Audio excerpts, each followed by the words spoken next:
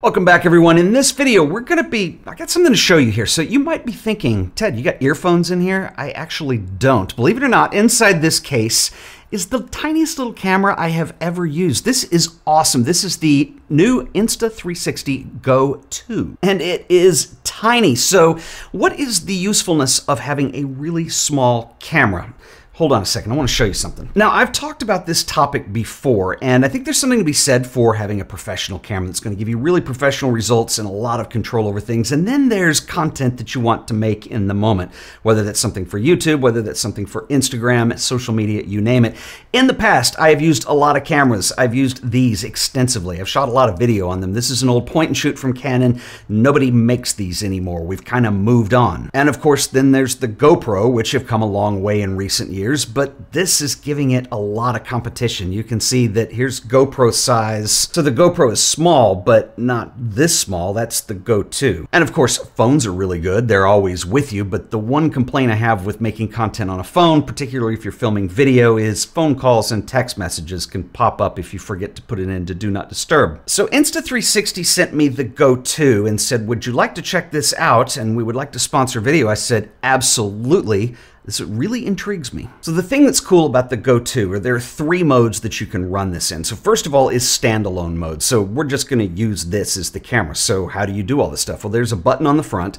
And so if I press this button and hold it in, it'll start recording a video. So now I'm filming and I press it again to stop. You can also take still photos. You can do time lapses. Has a lot of functionality just on its own. Also cool is there are accessories. Some of them come with the Go 2 and then you can get some as options, and I'll show you these too. So one of the ones that comes in the box is this little magnet, and it comes on a necklace here. So I could do something like put this over my head. I can hide it in my shirt. I can pop the Go 2 on. The Go 2 is magnetic, so I'm just going to stick that on, and then I am ready for hands-free recording. Also worth noting are some of the other accessories that are available. This is the mount adapter bundle. There's three different mounts in here. We've got standard tripod and then two GoPro versions, as well as mounts and 3M sticky tape, so you can pretty much mount this camera anywhere. There's also a USB power mount. This is really cool. It has the connection here, so you can pop in the Go 2, lock it in place, and it has a USB-C connector. There is a cable in this box, so you can pretty much run this indefinitely if you've got something really long you have to film, well, at least until your card is full. And finally, for that cinematic look, there is a set of ND filters. Come in this really nice magnetic box for safekeeping, and you have an ND 8, 16, 32, and 64. These are like sunglasses. When you put these over the lens, take off the protective filter that's on there. This is just a daylight filter, and then it allows you to turn and twist and get that cinematic low frame rate look in bright sunlight. Now, what's really cool is the Go 2 uses a technology that Insta360 called flow state, which is essentially image stabilization.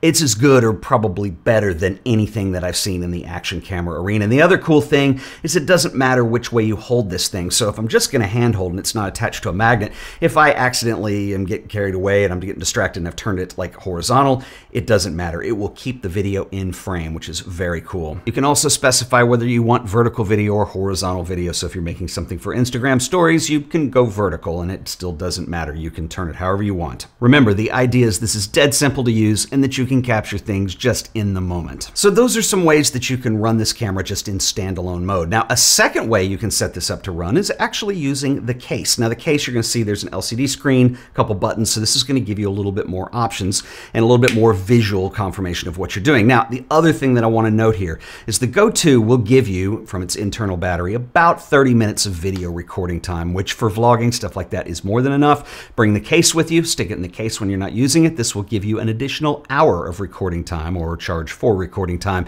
It's pretty awesome. So the way that this works is you're going to open this up and it's going to say press to connect. I'm going to go ahead and hit the button on the right hand side. It's going to say connecting, and we are ready to rock. So now, if I've got this on the magnet on my shirt or something, I can control everything with the remote here. You can even have this across the room, and you can use this to start and stop without having to get up, which is very cool. So two buttons on here, dead simple to use. So you have a record button, or that's essentially the action button on the left, and a selection button on the right. So if I scroll through here, so we've got our video mode, we've got photo mode, we've got pro video mode, time shift, time lapse, HDR video, slow-mo, and then a round robin into my settings that I can go through, and then you're back to the top at the video mode again. When you're in any of these modes, just hit the red record button to either take an image or start and stop a video, or if you're in the settings mode, this is actually what enters the settings, and you can scroll through the settings using the navigation button on the right. I also want to note how well designed this case is, so if you're, for some reason you're filming something that's a little more long form and you need all the battery power possible,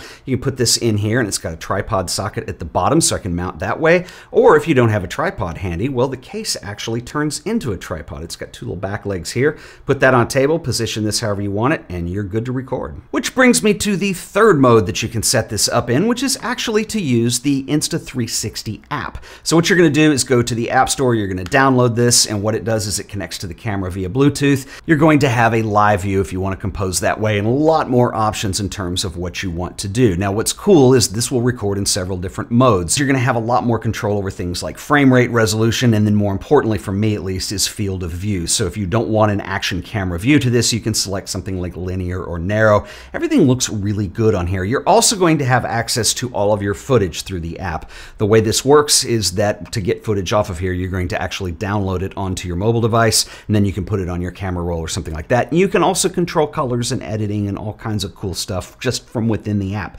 So 3 different ways to run this, and all are pretty powerful and each have their own kind of function and situation that you would want to use them in. So now, the important question, what does the footage look like? Let's go check it out. And because it's a little warm today, we have to do a little modification on the Jeep here.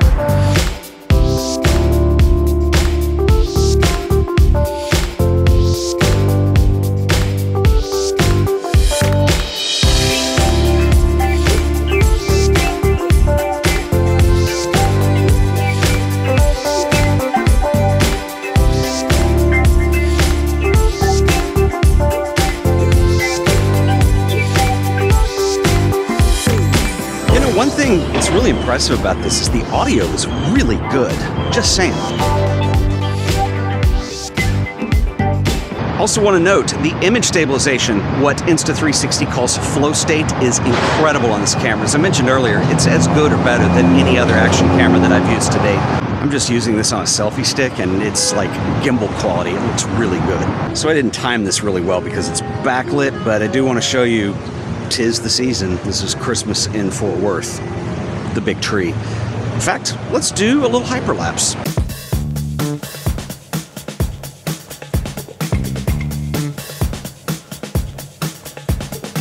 Not bad. Insta360 calls this time shift. It's incredibly easy to do. Literally, I took this off the selfie stick and I just held it and walked around the tree a couple times.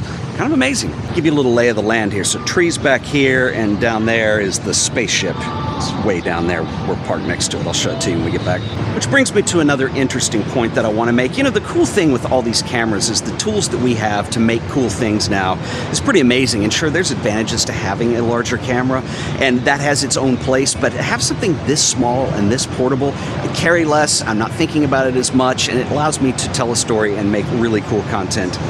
It's awesome. Some of you may also be wondering how the Go 2 compares with something like just a GoPro or some of the other action cameras out there. So I think it's kind of two sides to this. So on one hand, some of the other action cameras do outspec this one a little bit, mainly in terms of the resolution that you get into with video, like they'll do an actual 4K. This one is 1440.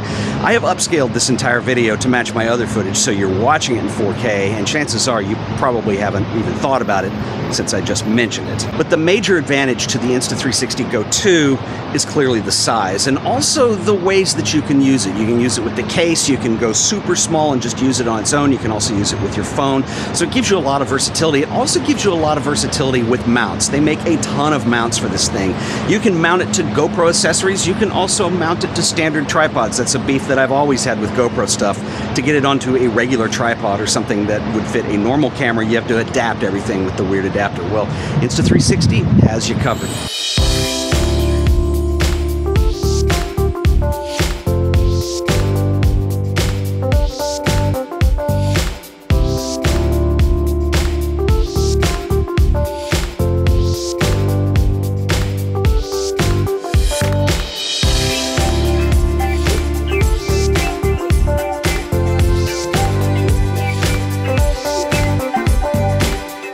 been having a lot of fun with the Insta360 Go 2, and you should check it out too. I mean, just in terms of the compact size, the portability, image quality is quite excellent, and the fact that you have this stealth little camera that you can use in situations that larger cameras would never allow you to do. So if you were interested in checking one of these out for yourselves, you've got a holiday promotion on right now, so look in the link in the description below, check that out, and give it a try. I'm loving this little camera. If you got any questions, drop those in a comment. I'll catch you guys in the next video. Until then, later.